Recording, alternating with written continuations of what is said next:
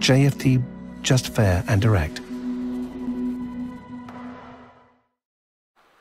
Good morning everyone and welcome to JFD's daily market review for October the 15th.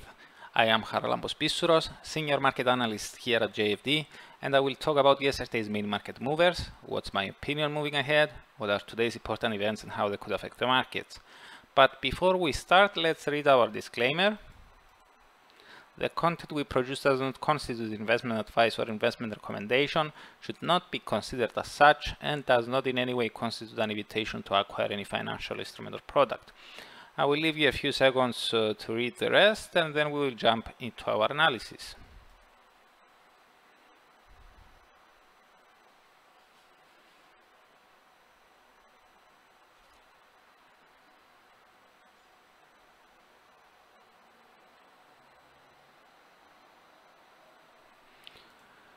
Okay, the US dollar traded mixed against the other G10 currencies on Wednesday and during the Asian morning Thursday. It gained against the Aussie, the Kiwi, NOK and the Canadian dollar in that order, while it lost ground versus the pound, the Swiss franc and the Japanese yen. The greenback was found virtually unchanged against the euro and SEK. Now, the strengthening of the safe havens franc and yen, combined with the weakening of the commodity-linked Aussie, Kiwi and Loonie, suggests that markets continued trading in a risk-off fashion yesterday and today in Asia. Indeed, looking at the performance in the equity world, we see that although major EU indices ended their sessions mixed, the US ones closed in negative waters, with the risk aversion rolling into the Asian session today.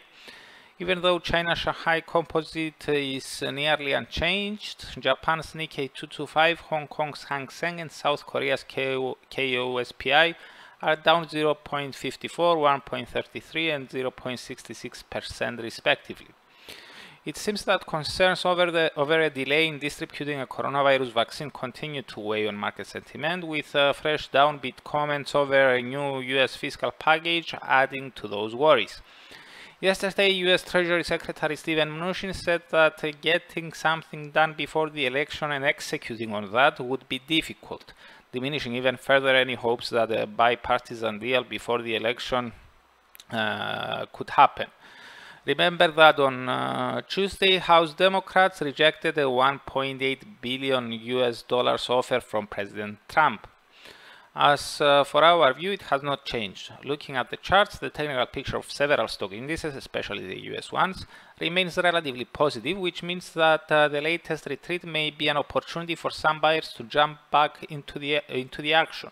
That said, we repeat for the umpteenth time that even if we see a rebound in the next days, we are reluctant to trust a long-lasting recovery.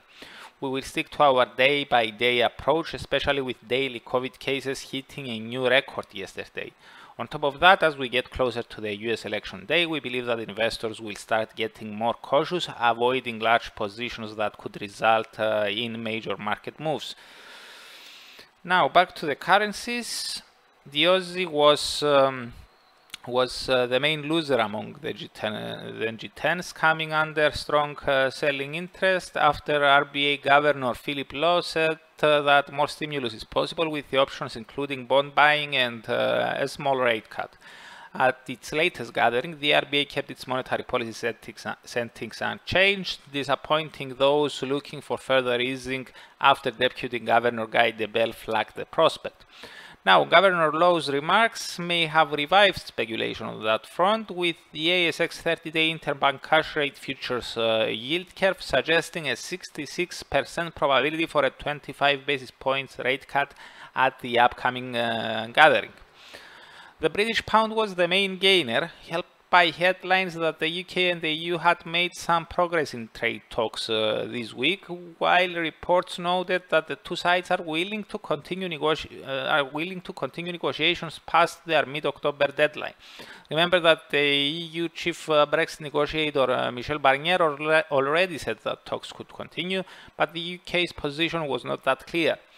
Thus, yesterday's reports have cleared the picture, as they suggest that the UK will not walk away from the negotiating table after the EU summit starting today.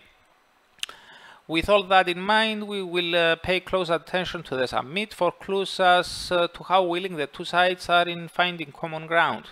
More positive remarks are likely to keep the pound supported, while the opposite may be true in case there is a disappointment, namely comments that the gap of differences is very hard to close.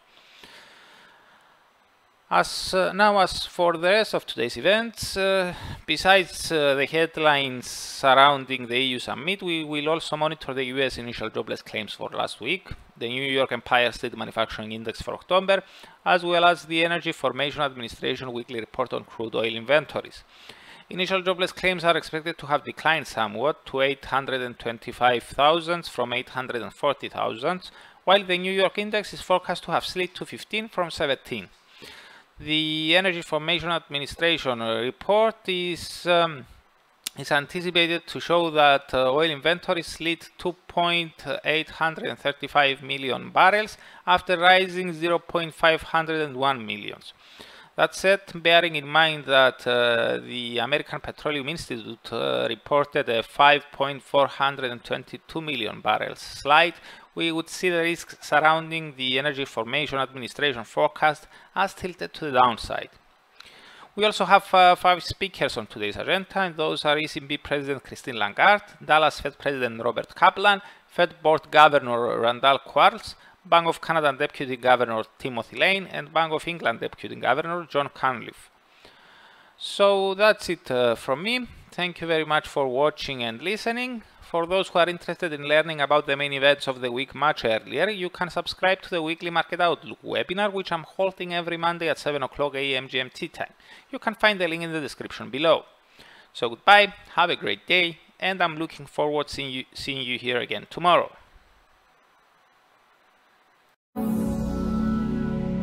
JFD, just fair and direct.